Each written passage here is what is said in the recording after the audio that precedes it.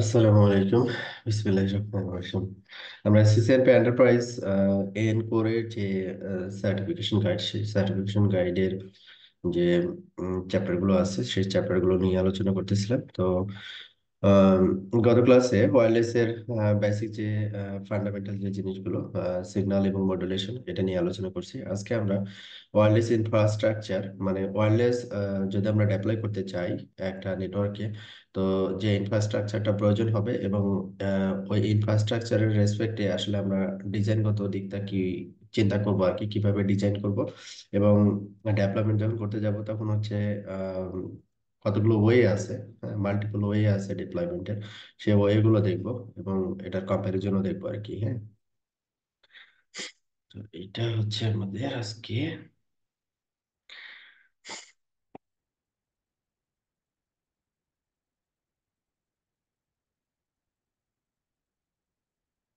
Wireless LAN topology, মানে টপোলজিটা কি হবে আর কি। হ্যাঁ, এখন আমরা যখন সিসকো এপি ডেপ্লয় করি, দুইটা মোডে আমরা ডেপ্লয় করতে পারি। একটাকে আমরা বলি হচ্ছে অটোনোমাস মোড, আর একটাকে বলি হচ্ছে লাইট লাইট ওয়েট মোড।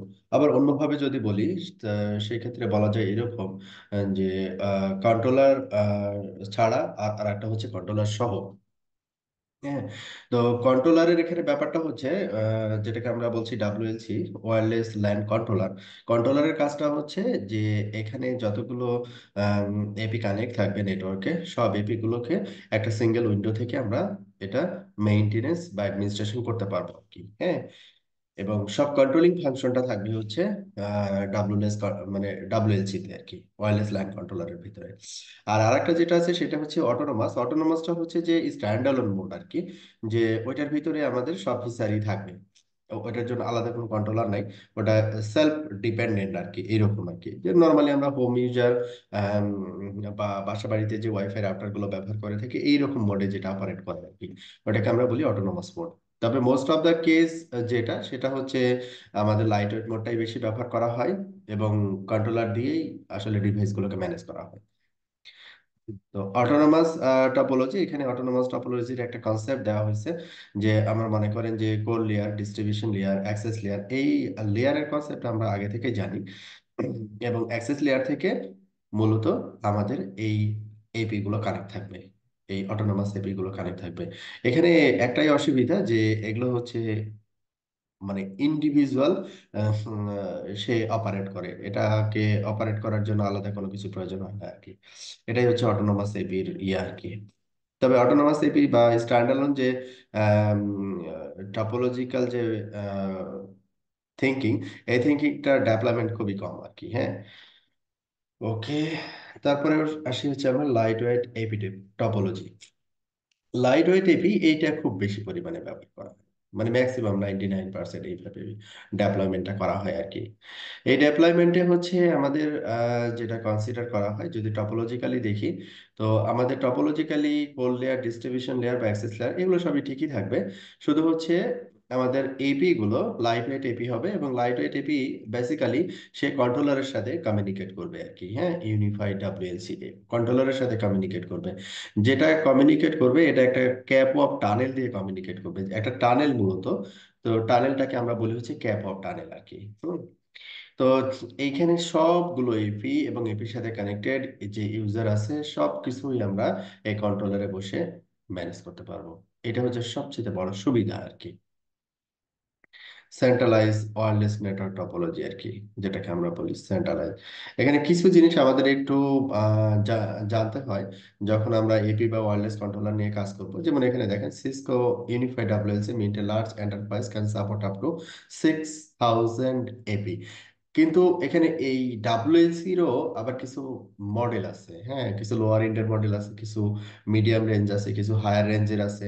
তো যখন আপনি ডিজাইন করবেন কোনো নেটওয়ার্কের রেসপেক্টে বা কোনো ইনফ্রাস্ট্রাকচারের রেসপেক্টে, তো কতগুলো এপি লাগবে ওইটার উপরে ডিপেন্ড করে আসলে ডাব্লিউএলসিটাকে আপনি ডিফাইন করবেন, যে এই মডেলের ডাব্লিউএলসি প্রয়োজন আর কি। হ্যাঁ, ডাব্লিউএলসি আবার দুই ভাবে হতে পারে। একটা ডাব্লিউএলসি কমপ্লিটলি, সেটা একটা হার্ডওয়্যার। হ্যাঁ, কমপ্লিটলি একটা হার্ডওয়্যার। আবার সিসকো লেয়ার 3 সুইচের সাথে ইমবেডেড কিছু ডাব্লিউএলসি ফিচার অ্যাড করে কিছু সুইচ প্রডিউস করা হয় লেয়ার 3। সেখানে আবার সেটা সুইচিং এর ফাংশনালিটি কমপ্লিট করতে পারে, আবার হচ্ছে ডাব্লিউএলসির যে ফিচার এটাকেও সে এমবেডেড করতে পারে বা ওই একই ডিভাইসের সাথে আর কি। তবে ওই ডিভাইসে আমাদের সাপোর্ট অফ এপির পরিমাণটা কম থাকে আর কি। এই হচ্ছে আমাদের ইয়া আর কি। যেমন এই যে এখানে দেখেন ইউনিফাইড ডাব্লিউএলসি সরাসরি হচ্ছে এখানে হচ্ছে কার সাথে, সরাসরি ইউজারের সাথে কমিউনিকেট করছে। Shortest data path through unified wireless network topology, মানে ইউজার ইনফরমেশনও আমি এখানে ডাব্লিউএলসি তে পাই আর কি, সহজ কথা। তারপরে যেটা বলছিলাম ইমবেডেড ডাব্লিউএলসি, এটা মূলত একটা লেয়ার 3 সুইচ। হ্যাঁ, ক্যাপ অফ টানেলটা করছে কোথায় থেকে? এই লেয়ার 3 সুইচের যে ডাব্লিউএলসি, এই ডাব্লিউএলসি থেকে হচ্ছে এপি। ঠিক আছে, যখন আমি লেয়ার 3 সুইচ নিলাম, সুইচে আমি এমবেডেড ডাব্লিউএলসি ফিচারটা এখানে অ্যাড, মানে যে সুইচের সাথে আছে এই ফিচারটা, সেই সুইচটা আমি কনসিডার করলাম আর কি। এরকমও নিতে পারি। তো এরকম নিলে, তো এখানে একটা ইয়ে আছে যে Cisco embedded ডাব্লিউএলসি typically supports up to 200 AP. এখন একটা যদি ক্যাম্পাস নেটওয়ার্ক হয়, একটা ক্যাম্পাস নেটওয়ার্কের ক্ষেত্রে 200 এপি কিন্তু খুব একটা বেশি না। ঠিক আছে, যদি একটা লার্জ ক্যাম্পাস নেটওয়ার্ক হয় সেক্ষেত্রে 200 এপি খুবই নগণ্য। সেই ক্ষেত্রে আমাদের চিন্তা করতে হবে যে এটা আমি এমবেডেড ডাব্লিউএলসি নিব না হচ্ছে একেবারে ডেডিকেটেড ডাব্লিউএলসি নিব। এই জিনিসগুলো একটু আমাদের ইয়া রাখতে হবে আর কি, যখন আমরা চিন্তা করবো আর কি এগুলো। ওকে, তারপরে হচ্ছে ওই ক্যাপ অফ টানেলের যে বিষয়টা, সেটা এমবেডেড ডাব্লিউএলসির ক্ষেত্রে আমরা পাই আর কি। আহ, স- আবার আর একটা বিষয় আছে, সেটা হচ্ছে ইটসেলফ একটা এপি কন্ট্রোলার হিসেবে কাজ করতে পারে। ডাব্লিউএলসি location in a mobility express wireless network topology, itself একটা এপি ডাব্লিউএলসি হিসেবে কাজ করতে পারে। হ্যাঁ, ওই এপিটা হচ্ছে মনে করেন হচ্ছে অন্যান্য এপির সাথে ক্যাপ অফ টানেল দিয়ে কমিউনিকেট করবে। কোনো কারণে যদি ওটা ডাউন হয়, ওই রোলটা পরবর্তী এপি ওই রোল প্লে করবে আর কি, যার এই ফিচারগত বৈশিষ্ট্য আছে আর কি। হ্যাঁ, তো এই হচ্ছে আমাদের মোটামুটি হচ্ছে ইনফ্রাস্ট্রাকচার গত যে দিক।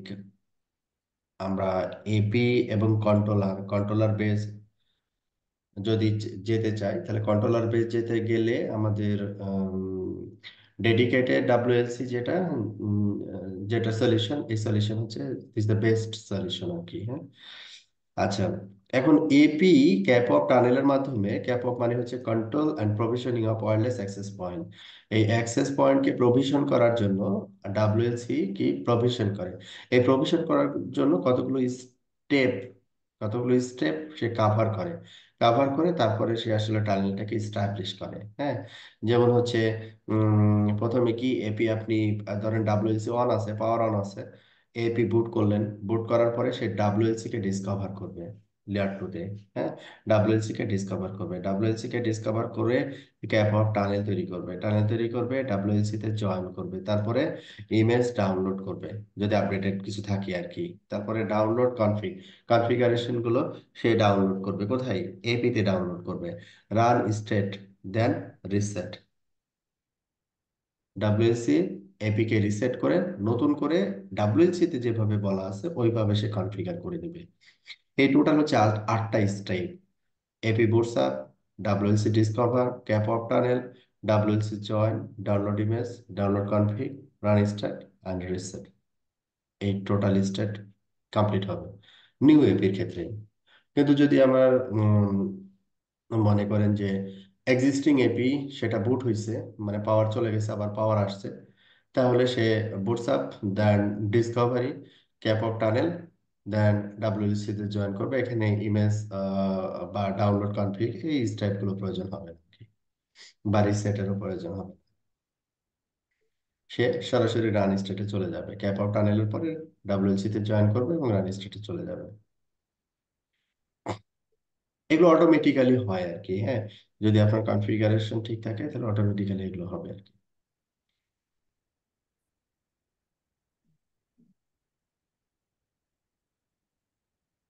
এখানে ভার্সনগত কিছু ব্যাপার থাকে, যে ডাব্লিউএলসি এবং হচ্ছে এপির যে ভার্সনগত যে ব্যাপারগুলো থাকে, এই ব্যাপারগুলো আমাদের আসলে টেক কেয়ার করতে হয়। যেমন এখানে AP joins A ডাব্লিউএলসি but has version mismatch, a code upgrade is performed to the WLC itself, requiring all associated AP to upgrade.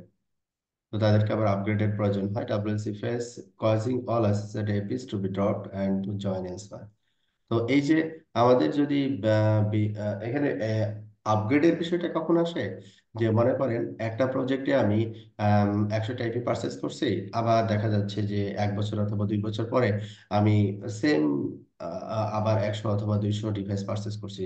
তো আগে যে ডিভাইসটা পারচেস করছিলাম, ওই 100টা এপির যে ভার্সন, সফটওয়্যার ভার্সন বা মডেল ডিফারেন্ট, নতুনগুলো সফটওয়্যার ভার্সন বা মডেল ডিফারেন্ট, তখন এদের সাথে যখন একই ডাব্লিউএলসি থেকে কমিউনিকেট করবে, তখন এই জিনিসগুলো আমাদের আসলে নলেজে রাখতে হয় আর কি, যেন সেম ভার্সনে সব এপি অপারেট করে আর কি।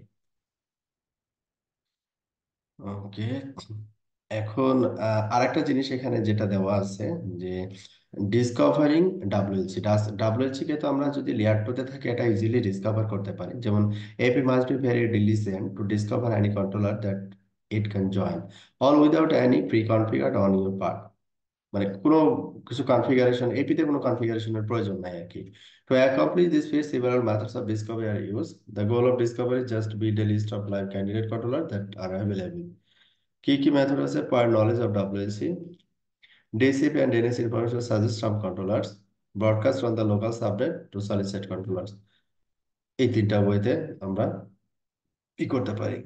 আরেকটা জিনিস হচ্ছে, to discover a WLC, AP sends a unique scope of discovery request to a controller's IP address over UDP port 5246 or broadcast to the local subnet। Local সাবনেটে যদি থাকে, this is the very easiest way, খুব quickly সেটাকে discover করতে পারে এবং further কাজগুলোকে complete করতে পারে আর কি। If the controller exists and is working, it returns a cap of discovery response to the AP. The sequence of discovery steps is follows. So AP broadcast cap of discovery request on its local word subnet. Any WLC that also exists on the subnet answer with a cap of discovery response. এখানে একটা জিনিস বলা হয়েছে, if the AP and the controllers lie on different subnet, মানে একই সাবনেটে না। হ্যাঁ, মনে করেন আপনি ল্যানে ভিল্যান করছেন, একটা ভিল্যানে হচ্ছে এপি আছে, সরি, একটা ভিল্যানে, হ্যাঁ একটা ভিল্যানে এপি আছে আর কন্ট্রোলারটা হচ্ছে ডিফারেন্ট সাবনেটে বা different ভিল্যানে। You can configure the local router to relay any broadcast request on UDP port 5246 to specific controller addresses. Use the following.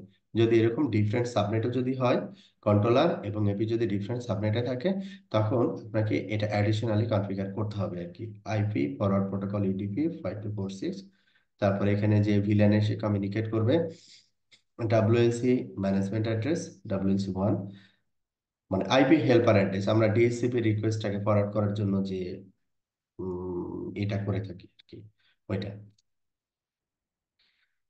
ওকে। আর যদি একই সাবনেটে থাকে, তাহলে এগুলো কিছুই করা লাগবে না। প্রিভিয়াসলি জয়েন কন্ট্রোলার, এখানে কিছু আছে যে স্টেপ, এটা তো দেখলাম যে এগুলো স্টেপ। তারপরে হচ্ছে selecting A ডাব্লিউএলসি when AP has finish the Discovery process. তো একটা প্রসেস কমপ্লিট হলে আর একটা প্রসেসে আবার দেখা যাচ্ছে সে মাল্টিপল স্টেপ কমপ্লিট করে আর কি।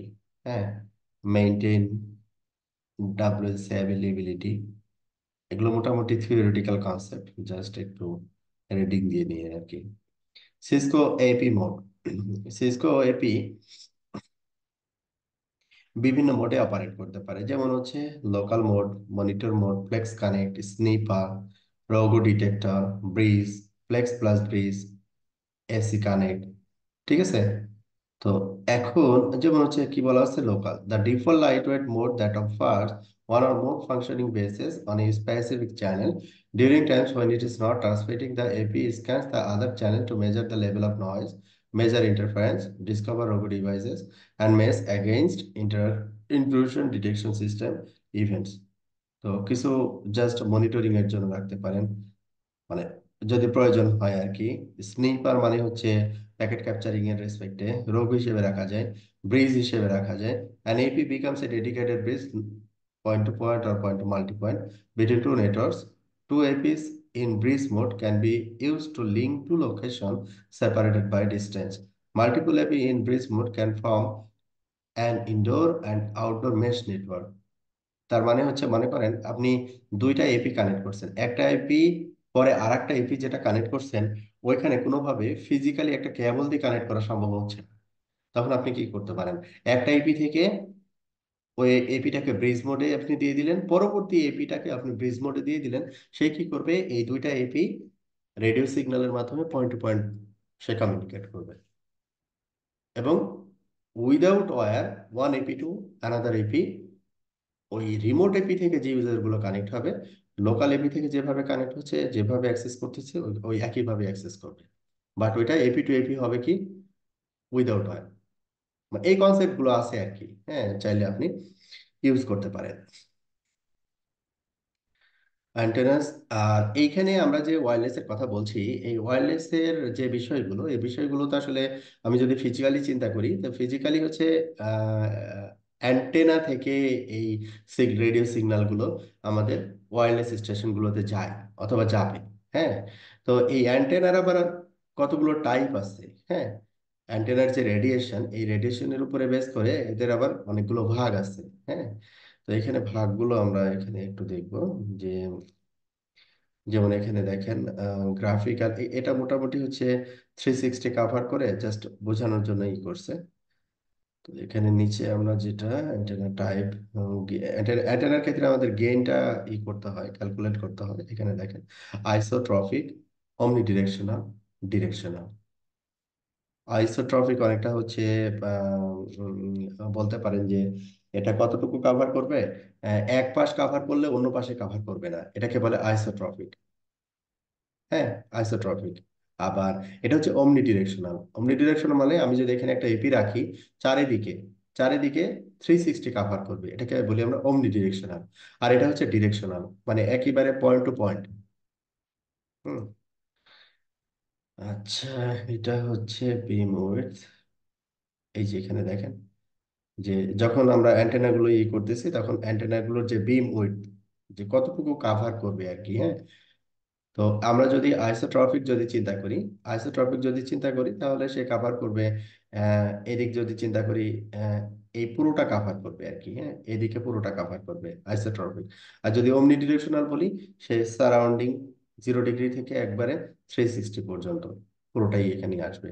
আর যদি ডিরেকশনাল বলি, ডিরেকশনাল হলে দেখা যাচ্ছে যে ম্যাক্সিমাম 45 ডিগ্রি অ্যাঙ্গেল অথবা হচ্ছে 25 ডিগ্রি অ্যাঙ্গেলে একবারে ডিরেকশনাল ইতে চলে যাবে, বা 30 ডিগ্রি অ্যাঙ্গেলে অন্য ডিরেকশন যেটা আছে, ফার ডিরেকশন যেটা আছে, ফার ডিরেকশন, ওই ফার ডিরেকশন সেম ভাবে একটা রেডিও সিগন্যাল সেন্ড করব। দুটো রেডিও সিগন্যাল যদি সিগন্যাল স্ট্রেংথ যদি গুড থাকে, তাহলে সে দুইটা রেডিও সিগন্যাল একে অপরের সাথে পি টু পি কমিউনিকেট করতে পারবে। যদি মাল্টিপল ডিভাইস হয় সেক্ষেত্রে পয়েন্ট টু মাল্টি পয়েন্টে কমিউনিকেট করতে পারবে। তো এই অ্যান্টেনার যে ওই যে আমাদের যে ডিরেকশন কতটুকু কাভার করবে করবে না, হ্যাঁ, এগুলো অ্যান্টেনা টাইপের উপরে ডিপেন্ড করে। তবে এই যে রেডিয়েশনটা যেটা যাচ্ছে আর কি, অ্যান্টেনা থেকে যে রেডিয়েশন বা বিম উইথ অনুযায়ী যে রেডিয়েশনটা যাচ্ছে, এই রেডিয়েশনটাকে আমরা বলি হচ্ছে polarisation. The electrical field waves orientation with respect to the origin is called antenna polarization. হ্যাঁ, তো এখানে খুব বেশি কনসেপ্ট না। আপনার হচ্ছে বেসড অন অ্যান্টেনা টাইপ, সে কত ডিগ্রি অ্যাঙ্গেলে এই আমার হচ্ছে সিগন্যালটাকে থ্রো করতে পারে। তো যে বিভিন্ন অ্যান্টেনার ক্ষেত্রে এই মেজারমেন্টটা বিভিন্ন রকম হয় আর কি। ভার্টিক্যাল পোলার রিসিভ সিগন্যাল, এই হচ্ছে অমনি ডিরেকশনাল অ্যান্টেনাস, যেটা আমরা বলছিলাম যে 360 অমনি ডিরেকশনাল অ্যান্টেনাস। তো এইটার আকৃতি দেখলে আসলে ওইভাবে বোঝা যাবে না, বিভিন্ন আকৃতিরই হতে পারে। যেমন এটা অমনি ডিরেকশনাল, এটা কি করতেছে, চতুর্দিকে সে হচ্ছে ইয়া করবে আর কি, যেমন এই যে এটা। এইবার হচ্ছে ডাইপোল রেডিয়েশন, এটা হচ্ছে সিসকো এপির একটা হচ্ছে জাস্ট ইমেজ। হ্যাঁ, এগুলো কিছু সিগন্যাল স্ট্রেংথের কিছু মানে ডেমো আর কি, কিছু পিকচার, ডিরেকশনাল অ্যান্টেনা। এটা দেখতে এরকম আর কি, মাল্টিপল অ্যান্টেনা টাইপ আছে। জাস্ট বোঝানোর জন্য, প্রোডাক্ট সম্পর্কে মোটামুটি আইডিয়ার জন্য এগুলো আসলে পিকচার গুলো নিয়ে আসছে।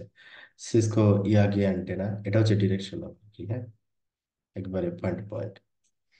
এটা দেখলে আমাদের মনে হয় যে টিভির অ্যান্টেনার কথা, টিভির অ্যান্টেনা এরকম হয় আর কি। Yagi antenna radiation pattern in 3 dimension. Cisco parabolic dish antenna, এই যে ডিশ ডিশ যেটা আমরা ব্যবহার করি আর কি, হ্যাঁ, এই অ্যান্টেনা গুলো প্যারাবোলিক ডিশ অ্যান্টেনা। এবং এটা দেখেন অনেকটা ডিরেকশনাল, অনেকটা ডিরেকশনাল কমিউনিকেট করে, অমনি ডিরেকশনাল না। তো এই হচ্ছে মোটামুটি আমাদের এই চ্যাপ্টারের বিষয়গুলো। যে এখানে মূলত হচ্ছে যেটা আলোচনা করার চেষ্টা করা হয়েছে, সেটা হচ্ছে আমাদের যে ওয়্যারলেস টেকনোলজি, এই টেকনোলজিটাকে যদি আমি ডেপ্লয় করতে চাই, কি ধরনের ইনফ্রাস্ট্রাকচার লাগবে। আমি আম, এই ওয়্যারলেসটাকে ডেপ্লয় করার জন্য যদি কন্ট্রোলার বেস ডেপ্লয় করি, তাহলে আমাদের কন্ট্রোলারের প্লেসমেন্টটা কোথায় হবে এবং এপি গুলোর প্লেসমেন্ট কোথায় হবে। তো এখানে হচ্ছে এপি গুলোকে যখন আমরা ডেপ্লয় করব, দুইভাবে করতে পারি, অটোনোমাস মোডে বা স্ট্যান্ড অ্যালোন। আর একটা হচ্ছে সেন্ট্রালাইজ, বা হচ্ছে আহ, মানে বলতে পারি যে সেন্ট্রালাইজ ওয়্যারলেস সলিউশনের রেসপেক্ট আমরা ব্যবহার করতে পারি আর কি, হ্যাঁ। তো আমাদের এখানে বেস্ট, আবার বলতেছি, বেস্ট ডেপ্লয়মেন্ট অ্যাপ্রোচ হচ্ছে ডেডিকেটেড ডাব্লিউএলসি উইথ মাল্টিপল এপি। যে এপি গুলো ডাব্লিউএলসির সাথে কমিউনিকেট করবে, এবং একটা ডাব্লিউএলসি থেকে আমরা সব এপি গুলোকে ম্যানেজ করতে পারবো, কন্ট্রোল করতে পারবো, এবং অ্যাডমিনিস্ট্রেশন করতে পারবো। এই মডুলারিটিটা হচ্ছে সবচেয়ে বেস্ট। তো এই ছিল হচ্ছে আমাদের আজকে ওয়্যারলেস ইনফ্রাস্ট্রাকচার নিয়ে কথাবার্তা। কার কোনো প্রশ্ন আছে কি ওয়্যারলেস ইনফ্রাস্ট্রাকচার এই বিষয়ে? এই চ্যাপ্টারে আমাদের ল্যাব নাই, সম্ভবত চ্যাপ্টার 20-তে আমাদের ল্যাব আছে। কোনো প্রশ্ন?